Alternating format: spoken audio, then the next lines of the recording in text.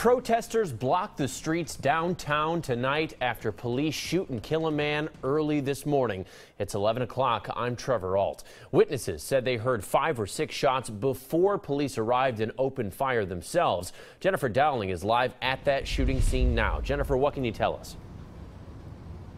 Well, Trevor, there's a growing memorial here at Southwest 4th and Harvey Milk. You can see it behind me on the corner as people grieve for the loss of the man that was shot by police. Now, we don't have a lot of information on exactly what happened leading up to the shooting, but protesters feel this is another case of a black man being killed by law enforcement.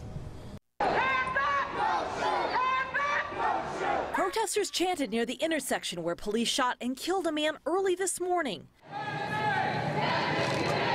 Rest in peace, Patrick Kimmons scrawled in chalk on the asphalt. We're praying that justice is done. Dakota Means says he knew Patrick personally. One of my old homeboys that is in this ended up getting shot 12 times in the back, and one of his other friends got shot 4 times. Was an outgoing, not dangerous at all, was very, very, outgoing, loved everyone.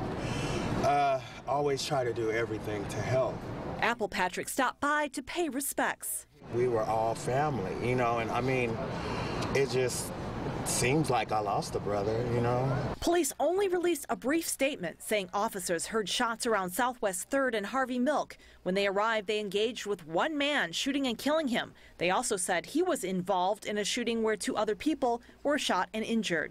Sounded like 6 shots, bam, bam, bam, bam, bam, bam. Neighbor Robin White believes someone fired a gun following a fight before police arrived. There were police sirens converging down here. Then I heard people yelling and shouting about you, all the kinds of stuff that they do down here when they've been drinking. And next thing I hear is a couple more shots, maybe 4, 5, 6 shots at most.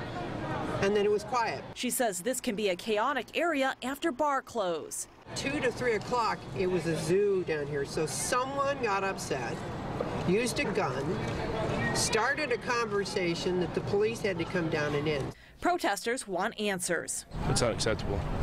As a black male myself, it's unacceptable.